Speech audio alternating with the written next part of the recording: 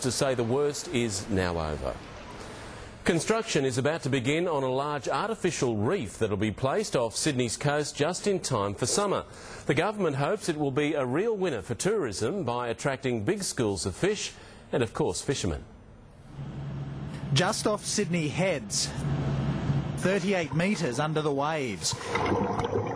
This sea monster will soon loom out of the dark. It's a towering man-made reef. It's pretty ugly to the human eye. It's a steel construction. It's about 12 metres tall, but it's very attractive to the fish. It's hoped they'll be lured in their thousands, followed by fishermen. A yellowtail and snapper will call this place home pretty well straight away, so it's going to be a great boon for tourism in New South Wales. And business too. A Western Sydney company will begin work on the $900,000 structure next month, paid for by revenue from recreational fishing licences. It's going to be great for us. I mean, it's great for our charter as well. It gives us a whole new area to explore out the front there, and one that we're pretty sure will hold kingfish all summer. The reef will be 2 kilometres off South Head, so it's reachable if you're in a smaller boat.